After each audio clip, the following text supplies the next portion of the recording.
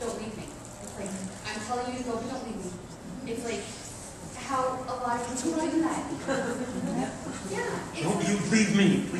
Go away. Yeah, it's like, go away. I don't need you. You should go off and say, like, where are you going? Yeah. It's like, maybe he was doing that. Maybe he was doing me, like, I'm going to push you away in hopes that you won't go. Because you love me too much. Wow. Yeah, because that's how I'll know that you love me, is if you don't let me push you away. And artists do that. Maybe that's true. I think so. What's up? Gee.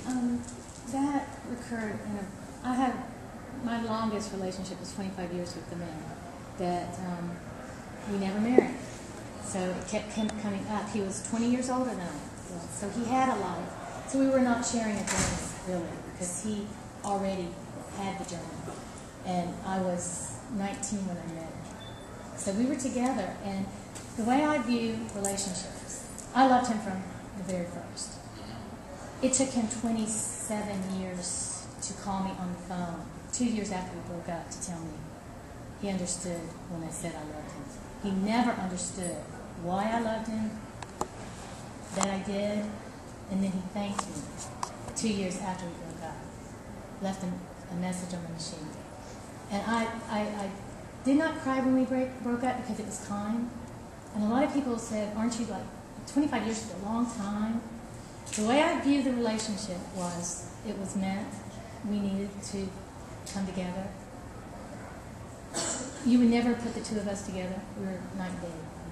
Total different backgrounds, different interests. We did nothing together. We were not seen in public together. Really? Really. Didn't go places together. No trips together. So a lot of people didn't even know I was in a relationship.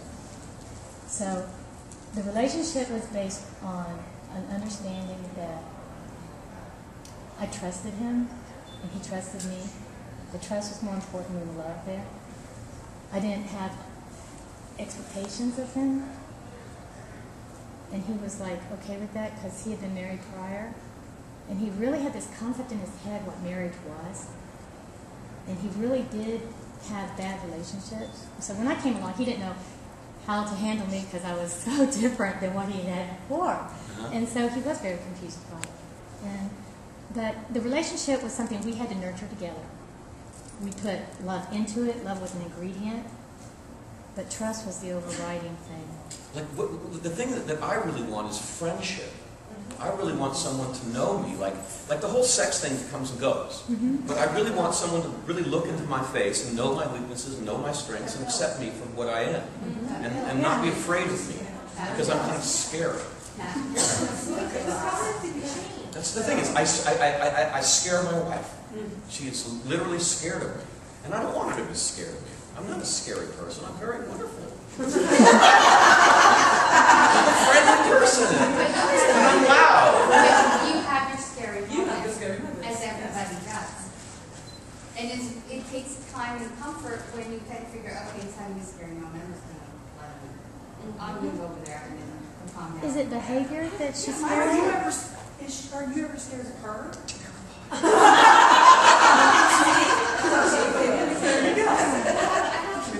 But I hate it. I don't want people to be scared of me. I'm loving human being. In Vietnam for two tours of duty, and he was, kind of, but they weren't really directed at me. He was just. Shall I compare thee to a summer's day? Thou art more lovely and more temperate. Rough winds do shake the darling buds of May, and summer's lease hath all too short a date. Sometime too hot the eye of heaven shines, and often is his golden complexion dim. And every fair from fair sometimes declines, by chance or nature's changing course untrimmed. But thy eternal summer shall not fail, nor lose possession of that fair thou owest, nor shall death brag thou wanderest in his shade, when in eternal lines to time thou growest. So long as men can breathe or eyes can see, so long lives this, and this gives life to thee. This is Shakespeare. He's so proud. He's saying, you're not going to die because I am a genius and I am writing about you. And there's going to be some TV actor reading this.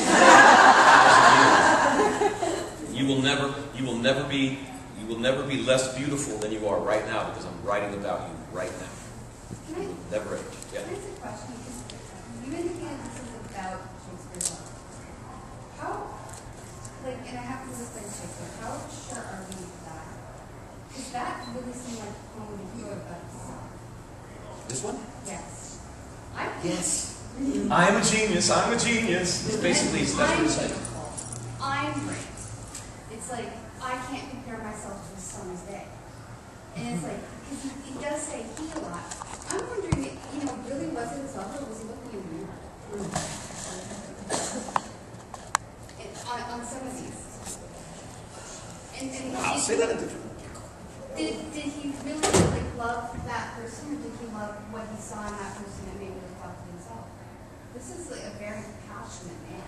This is a very intelligent man, and chances are he looked at people that saw qualities he admired in himself. That's what people do. What if it's all he had to offer them?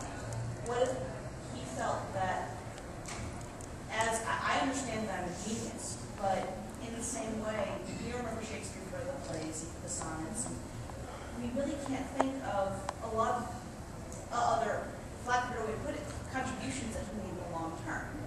So what if that's all he had to offer?